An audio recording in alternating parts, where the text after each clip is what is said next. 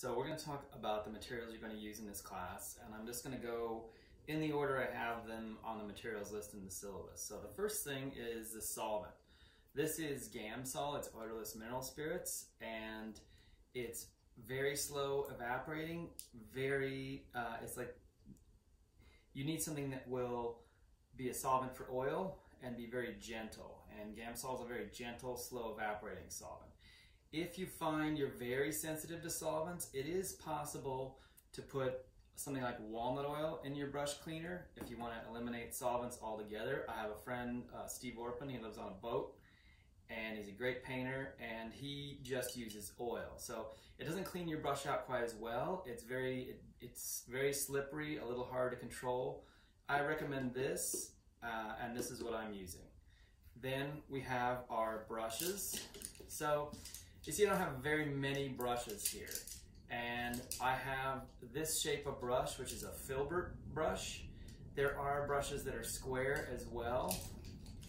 So the brushes come in three main shapes. Here's a round, here's a flat, and here's a filbert. I like the filbert shape, the slightly tapered shape, a lot. These brushes just have, because of their different shape, so a flat brush gives you a stroke that's a little squared off at the end. So maybe that's better for architecture or surface prep. I actually find the filbert shape of brush really useful. You can get pretty fine lines with it, and it's good for organic shapes, which, since I like to paint people and things like that, I find the filbert shape very useful. And a round shape is also very useful. Round shape, probably you want to find one of these for detail, but it's more like if you're drawing with a pencil or something, it's almost more like that. You want a smaller one for more fine work. So those are the big shapes of brush. The material that they're made with also affects basically how much surface texture shows. So the stiffer your brush bristles, the more texture you'll get. If you want to keep your surface very sort of quiet and controlled, maybe you want softer bristles. These are all synthetic. This is a Utrecht one. It's pretty inexpensive. I find the synthetic works just as well for most things as the most expensive brushes are Sable. They're a little softer, hold a little bit more liquid, but these will save you a lot of money, and I'm sure the Sables would vote for you to use the synthetics. In terms of the size of brushes that you get, I think you're going to need some maybe small rounds for detail, and generally you want to use as large of a brush as you can for the size of brush stroke that you're making. So if you have a large surface to cover, use the largest brush you can. Sometimes it's even better to use a little bit larger brush than you can control. I had a teacher, Bob Levers, and he said if things aren't working well, use a bigger brush. Next, we want to clean stuff up. These are shop towels, which are great. I find them to be the best quality. If you're doing something like rubbing on a painting, they shed the least. They're really good. Viva paper towels are also very good. Next, we have a palette. So I have here a wooden palette, which I've used a lot. Wood's fine, it's inexpensive. Even a piece of scrap wood that's flat would be very inexpensive and be perfect for you to use as a palette. And you can see how I've organized the palette over time, and basically scrape it down, it gets a gray tone. The first time you use a palette, you want to the wood will drink up the oil. So when you're done using it, you scrape your paint off, maybe leave a little paint on there and wipe it off with a little bit of your oil. It will get sort of a sheen over time like this. I also have here a glass palette. I like the glass palette a lot because I can paint the back of it the same color that I have my ground. Then the way the paint looks on the palette is going to be a better predictor to the way it looks on the ground. If you have a palette that's white, I find that a tougher palette to work on because everything looks darker on white. So, just to make my point here, if I start with, say, a gray paint and put it on a white ground, it looks darker than it is. On this gray ground, it kind of vanishes. I actually think that's an advantage for the gray ground, because if I'm painting something on the white ground and I want to have say this is a sphere and I want to show that it's partly lit, I have to paint everything around it to get the light to show. And usually I put things that are a little bit lighter than I think they are because the light makes me think that they're darker than they are. If I want to make something light on the gray ground, I can just grab some lighter paint and put it on there, and now it's lighter. So the gray ground is much faster. I'll be talking to you more about this later, but I want to talk to you a little bit about it at the outset. So that's why I have this as a gray surface. You're used to seeing them white, and I would recommend, if you have a canvas that's white and you're starting, just take a little bit of a color like raw umber, or a color that doesn't have any white in it, and brush it over your ground a little bit. We'll talk about that more later when we paint, but we can paint on a number of things, and I actually want to talk to you separately about the things that you're painting on. So this is like a stretched, it's actually polyester, but it's very much like stretched canvas. So that's the palette.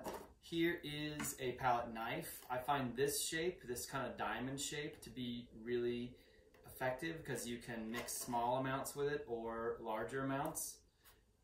So when you're getting a palette knife, I think this is a very useful shape. Then I list jars for holding medium and solvent. We'll talk more about mediums later. You can paint with just the Gamsol if you like. That will dilute the paint just fine. These are very useful. They also have Silicoil, which is, I'll show you that. I have a separate video entirely about recycling solvents. If you're working at home, that's something that's going to come into play. So I'll send you a link for that, or I already have. These are very good for travel because they seal up better. They're a little more expensive. So this is a little brush cleaner. It's got a little gasket. It has some little perforations in there, little holes, so that you, basically those holes help you clean out the paint from your brush.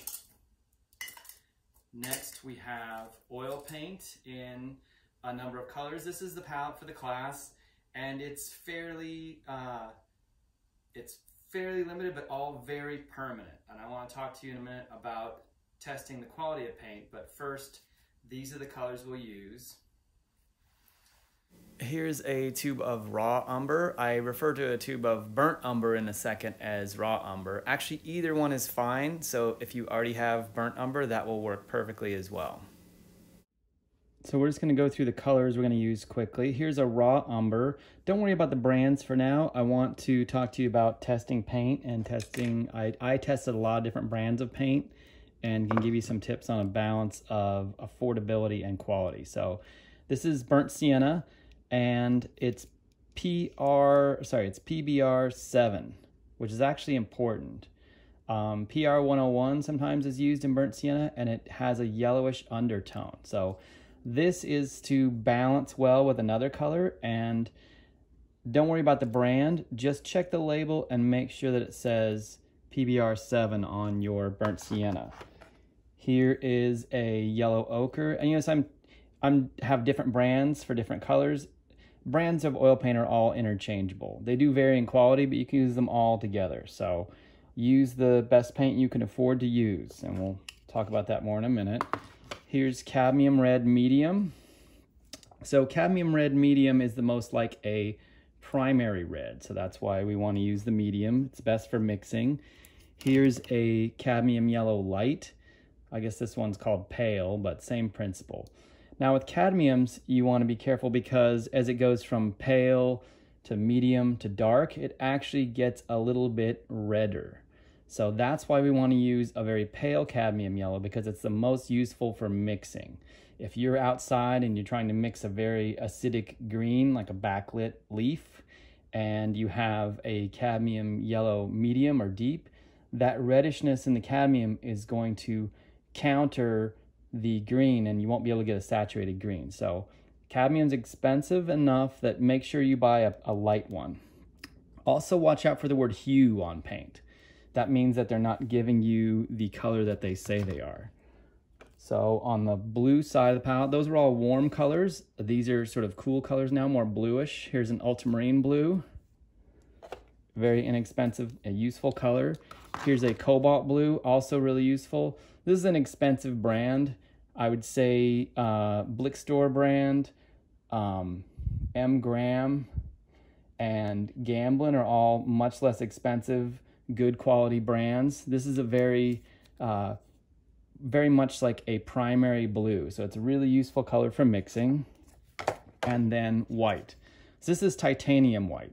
White comes in different pigments. This is the strongest one, so I think that's what you should use. Titanium or titanium zinc is fine, and you don't want to use just pure zinc because it's very transparent. So if you're wondering why you can't get your lights light enough, if you're using zinc white, that might be one reason. So titanium white's very useful for mixing. Another item on the list is gesso. So gesso is something that we use to prepare a surface for painting on an oil. Gesso is an Italian word for chalk. So the difference between, say, acrylic paint in white and acrylic gesso is that the gesso has some chalk in it, some calcium carbonate. So it just makes the surface a little more absorbent, a friendlier surface for the oil to adhere to. Now, gesso comes white. There are some gessos that come gray. If you want to buy some gray gesso, that will save you some time. What I tend to do is mix it with a little bit of raw umber acrylic, which I'll show you in a separate video about preparing paper for painting with oil. But gesso's good, and then as we get to surfaces we want to paint on, the supply list mentions stretcher bars, which are these things that the canvas is stretched on. I'll do a separate video about that. And you can gesso a lot of things to paint on. You can gesso paper, you can gesso wood, you can gesso all kinds of panels. So it's sort of up to you. I actually like paper a lot because it's very portable.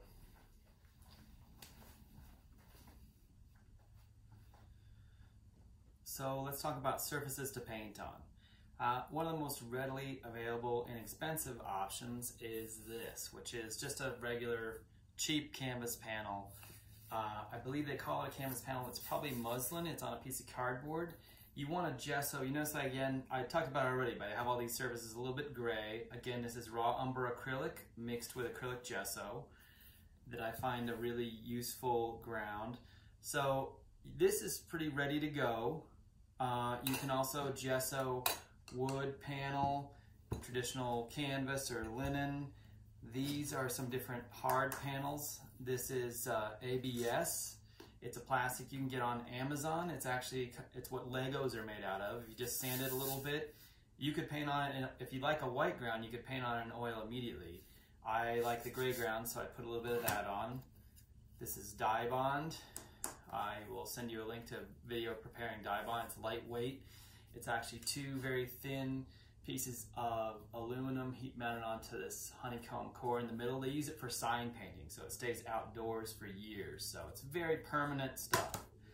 I've been talking about painting on paper. So here's a few paintings on paper. This is a hot press smooth watercolor paper.